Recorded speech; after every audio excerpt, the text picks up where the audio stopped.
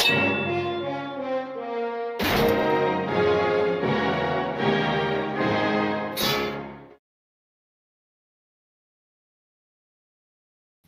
right, 1 Corinthians chapter 14.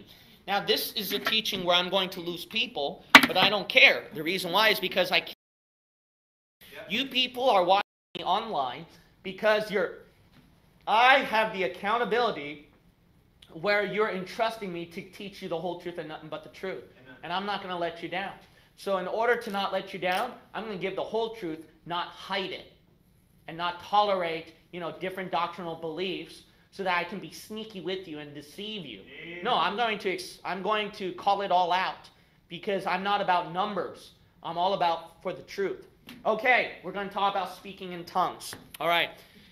Speaking in tongues. Let me repeat over and over again.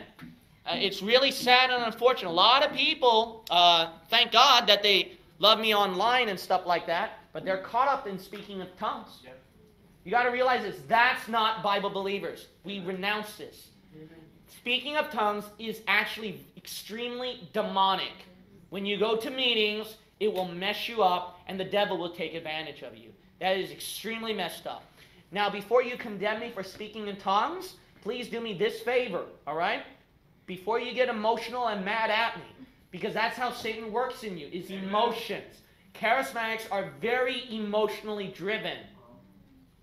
That is a doctrine that is from the pits of the flesh. It's all about feelings. That is extremely dark that you got to watch out for. I've seen people who seem to have a genuine love for God, and then all of a sudden they scream out emotionally like I was sending them to hell and they were upset at me. I'm like, oh my goodness, what is this total 180? You know why they were so gentle and loving at the beginning? Emotional. Preach. So they're going by the flow of their emotion. If you make them feel good where they agree with you, they're going to show you 100% emotion on that. And when you show them a disagreement that they don't like, they will show you 100% emotion on that of their strong disagreement. They're very unbalanced. All right, let's look at 1 Corinthians chapter 14. All right, do me this favor before you judge me. If you approve of speaking in tongues, all right, let's say that, let's make sure you follow these rules, and all we need is one chapter. I'm not going to show you all the verses. I'm going to show you one simple chapter to make it easy for you. Yeah. All right, look at verse 4. He that speaketh in an unknown tongue edifieth himself. Is it to the people or himself? Himself. But he that prophesieth edifieth the who? Church.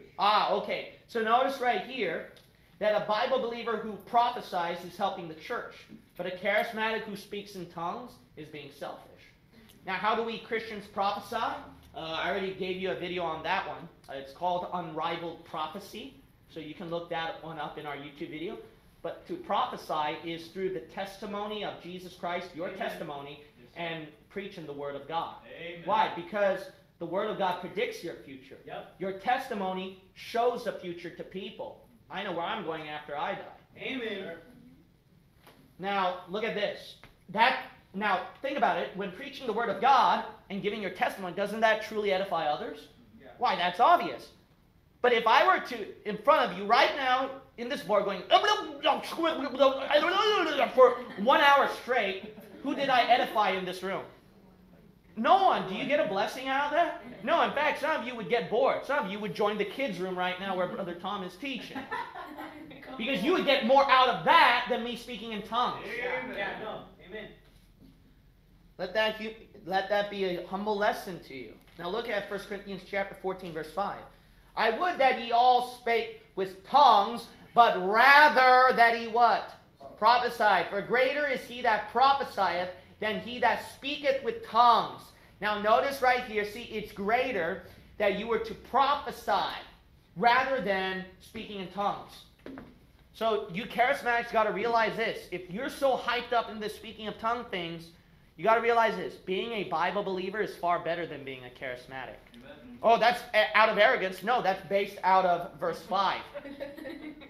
Because a Bible believer goes by the Bible and does everything by the Bible, including visions, signs, healings, and tongues. We insist we have to follow the Bible for that, not by what you experience. That's why we believe that these signs and wonders are gone. Why? Because the Bible, where the Bible is silent, it's silent. And where the Bible speaks, it speaks. It says there will be visions and healings and tongues in the last days. That's right. That's what the Bible says in the last days. Tribulation. You go by what the Bible says. Amen. What does the Bible say today? We walk by faith, not by sight. Amen. Everyone wants to go by seeing rather than by faith. All right. Let's continue reading here. We're going to read verse 6. Let's pretend you speak in tongues. Now, brethren, if I come unto you speaking with tongues, what shall I profit you? See, Paul's saying, how's it going to benefit you? Except I shall speak to you either by revelation, or by knowledge, or by prophesying, or by doctrine. All of that is based on the Bible, amen? Revelation is from the Word of God. Knowledge is from the Word of God. Prophesying, doctrine from the Word of God. And even things without life-giving sound. Wow. Whether pipe or harp, except they give a distinction in the sounds, how shall it be what? Known what is piped or harped. For if the trumpet give an uncertain, see that? Something you don't know, sound, who shall prepare himself to the battle? So likewise except ye utter by the tongues what? Words easy to be understood. It's a mysterious heavenly language that you have to have the Holy Spirit open up in your... No. It said words easy to be understood. Nothing mysterious and hard.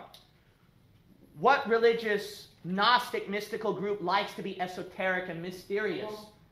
With some kind of communication in Illuminati books and writings, New Ager books and writings, Theosophists, where they like to make it mysterious that you don't understand except those who are close to the Spirit. Isn't that demonic?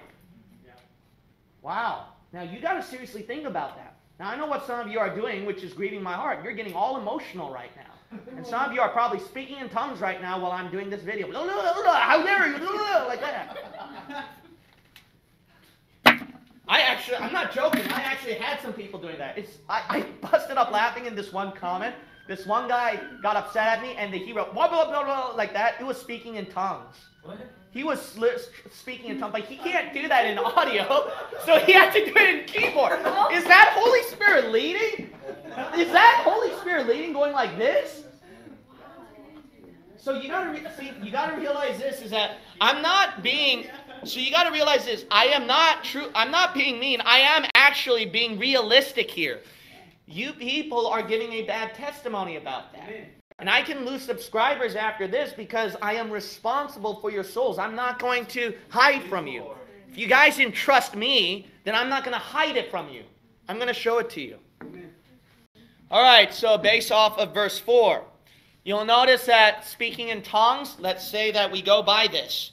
So the charismatics insist in speaking of tongues so badly because they believe it's some heavenly language.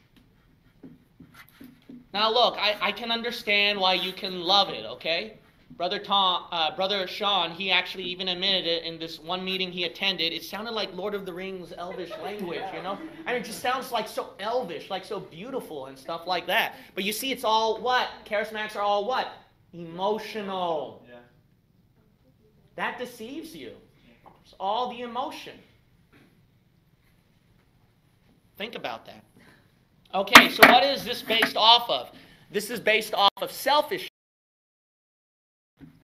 Think about it. When I'm trying to teach you where you can understand, but you're refusing to at least give me a fair chance in listening and studying and praying about it, are you being selfish or are you being spiritual and edifying? By their fruits, ye shall know them. Here's your fruit, selfishness. Here's another one. Verse 5. Bible believer is better than charismatic. It's far better than being a charismatic. So we saw that at verse 5. Then we also saw that at verse 6 through 9, you know what that verse says? He's wasting his breath. That's what it showed right there. Didn't we read that in verse 6 through 9? If you don't believe me, read it again. Don't get emotional. Don't get emotional. Look. Calm down, take 10, and look at the verse, please. All right, why am I repeating this? Because they are emotional people. I try to talk them reasonably, one at a time. You know what's very telling about these people? These people refuse to listen to reason, and they'll just completely ignore you, and then they'll go by their experience again. But you don't understand how I feel, what I felt. If you were only their experience, see where their faith is? It's not by the word of God, it's by sight. Now, see, this is something that you got to sincerely plead and pray about. Otherwise, okay, let me ask you this question then. If some of you are still in doubt and upset with me. Look back at the past few months of your life or years of your life that you've been watching us. Can you honestly say that throughout this time that you haven't seen the devil specifically attacking you something? Something very dark or something very depressed, loneliness, misery, something in you felt like it's so much depleted. You know what that is? Because that's not of the Holy Spirit. The Holy Spirit's love, joy, peace, long-suffering. So something was in you then. All right, let's look at verse 20. Let's look at verse 9 through 11. So verse 6 through 9, you're just wasting your breath. It's easy to be understood, right?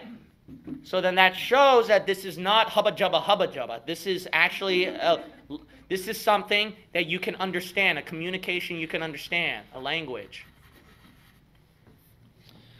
We're going to look at verses 9 through 11 now. Now let's look at this verse. What else is a problem here? You're considered to be a barbarian. So likewise, ye accept the other utter by the tongue's words, easy to be understood. Look at verse 10. There are, as it may be, so many kinds of what? Voices in the world. See, this proves that this tongues is related to languages. Oh, this is a heavenly language. No, it says in the what? World. This is an earthly human language. And none of them is without what? Yeah, signification. See, it's supposed to bear meaning. So see, only the tongue, see, if you want to speak in tongues, we believe in speaking in tongues. We do believe in speaking in tongues. Not the charismatic way of speaking in tongues. The speaking of tongues, that is right now what you're hearing right now in English. Amen. That's one tongue.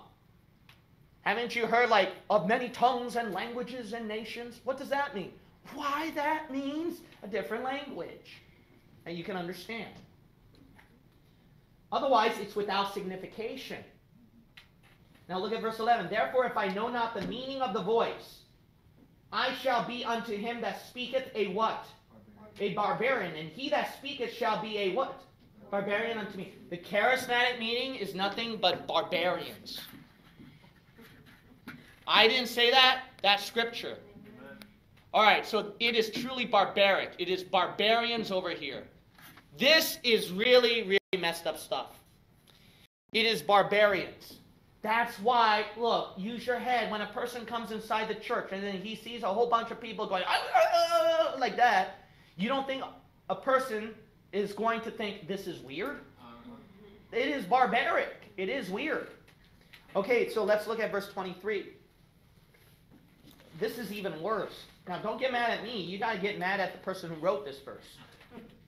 Verse 23, if therefore the whole church be come together into one place, and all speak with tongues, and there come in those that are unlearned or unbelievers, will they not say that ye are what?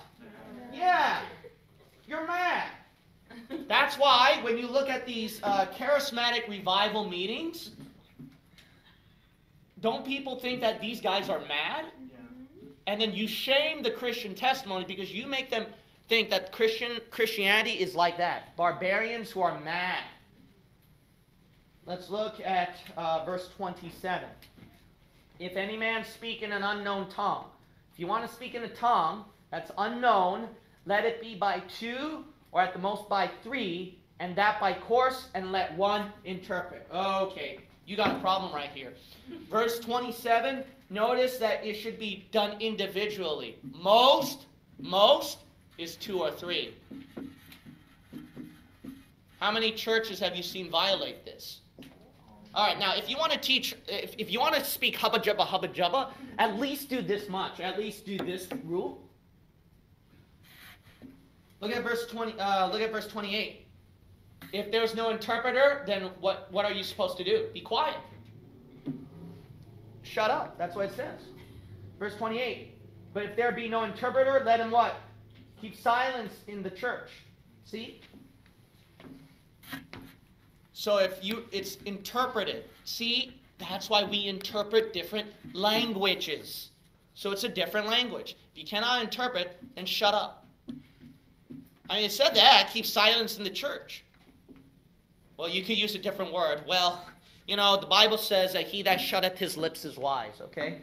So I'm just using wording right here from the Bible. Okay, so let's look at verse 5. We're not going to read it for time's sake, but 5, 13, 27 through 28. So it repeated 4 times here. The speaking of tongues must be interpreted to the hearers. This proves that this has to be some kind of audible language. It is an audible language here.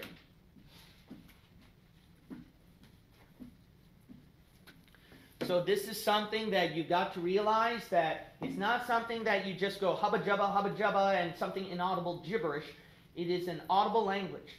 Now, what proves that this is not of God, but this is of Satan, you got to read verse 3, okay? Look at verse 3. 33. For God is not the author of what? Confusion. Didn't Paul already warn you this is all confusion here? The Bible says God is not the author of that. Okay, then who is the author of confusion? Now you think and pray about that. Or if you are honest about it and reading the verse as it says, you'll know who that is.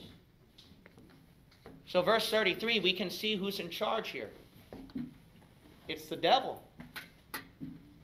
It is satanic. Speaking of tongues is demonic. Amen. You understand that this is something that should be avoided at all costs. Look, if you stop doing this and start praying to the Lord, surrendering yourself to God, you're going to see some kind of change. And you're going to see something different in your spirit. And the evidence for that are people who used to speak in tongues, but then the Lord changed their lives. And when they went by the Bible, they start to see changes and they start to understand. You cannot understand until you obey God, what He says.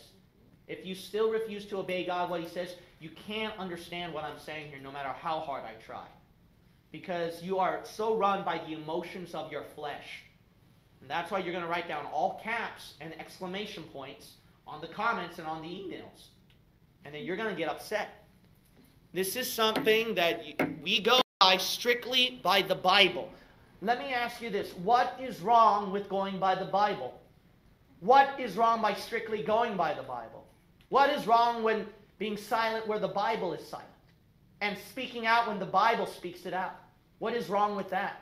How can a fellow saved brother in Christ attack a preacher who does that? Unless some other spirit is honestly guiding you to do so. So think and pray about that for a while, please. I'm doing this in love. Now, if you refuse, all we can say is this. Look at verse 37. If any man think himself to be a prophet or spiritual, you really think you're spiritual, and I'm not when I teach you this kind of stuff? I went by the rules of 1 Corinthians 14. Let's keep reading.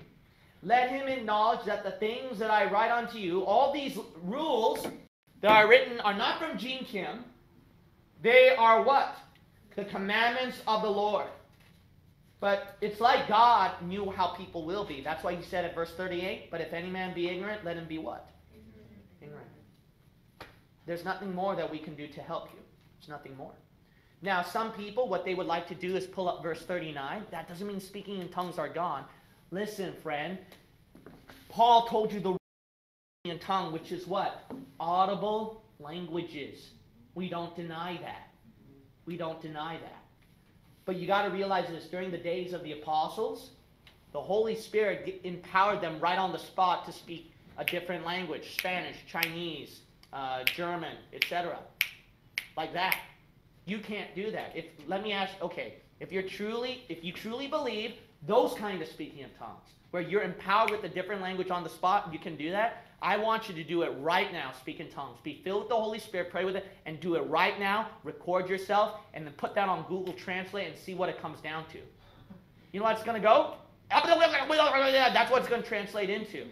It's not going to be an audible language.